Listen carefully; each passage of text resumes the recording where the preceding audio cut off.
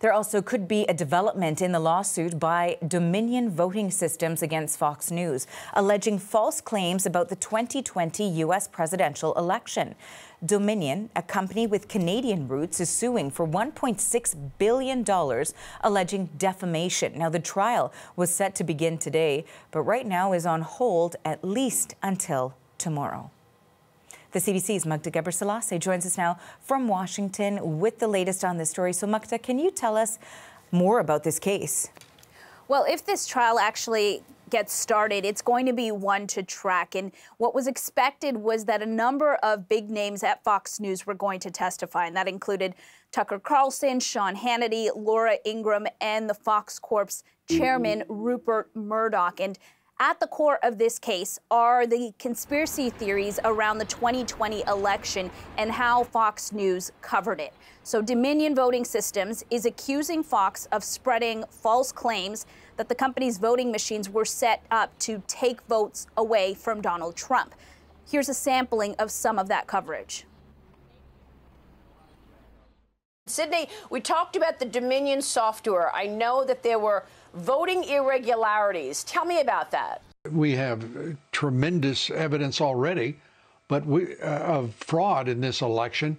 Electronic voting machines didn't allow people to vote, apparently. And that, whatever you think of it, the cause of it, it shakes people's faith in the system. That is an actual threat to democracy.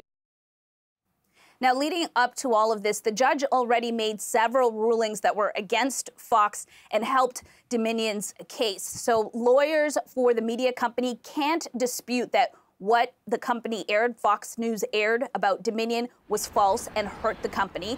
So now it's all about figuring out if there was actual malice. Did Fox News know that these were false claims and aired it anyway, or did they act in a way that ignored whether the statements were true or false?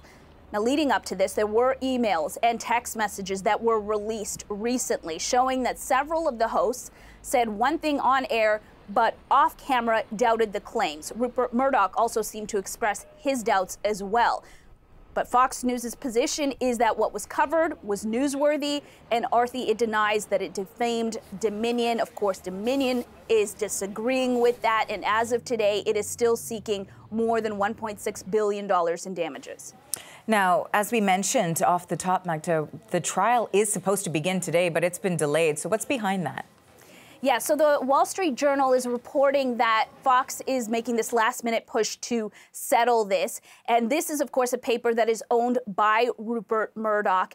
You now have other media outlets also reporting that the delay is because of possible settlement talks. And the fact is, many were surprised that Fox didn't settle this to begin with and allowed it to get to this point where we're talking about a trial. Take a listen to what this journalist had to say. Surprised if they didn't settle. I think they'll probably lose. The cynicism and the outright lying is so crazy here. Now, the judge has already made an official announcement that the trial will go ahead tomorrow. He didn't say anything about settlement talks today, but as we heard from other media outlets, Fox does seem to be trying to settle. So we'll have to watch out to see what happens tomorrow. Thanks for this. That is the CBC's Magda Gebrselassie in Washington.